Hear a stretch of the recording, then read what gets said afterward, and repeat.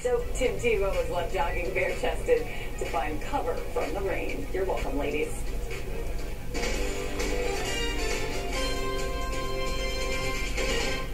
I'm Dan Serafin. A new season means new hope for some Bronx high school football programs. One of them, Lehman High School. We highlight the Lions in our MSG Varsity High School Sports Report. Lehman, one of the teams working out at Columbus High School as part of the Big Apple games. The Lions are looking for a turnaround year. Last season, they finished 2-7, but with senior quarterback Jermaine Hall leading the way this year, Lehman has high expectations. With the realignment in the PSAL, the Lions will be competing in the Championship C division.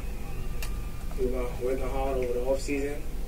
We wasn't happy with our record last year, so we're coming out stronger this year. Everybody being part of the team, and just working hard and taking that dedication, because dedication and hard work is the key. And if we do that, we will be successful this season.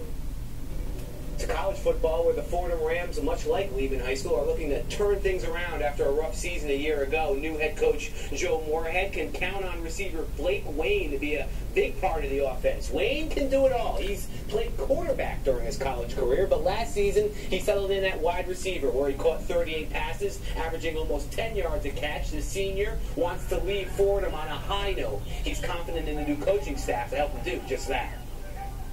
We just have a whole new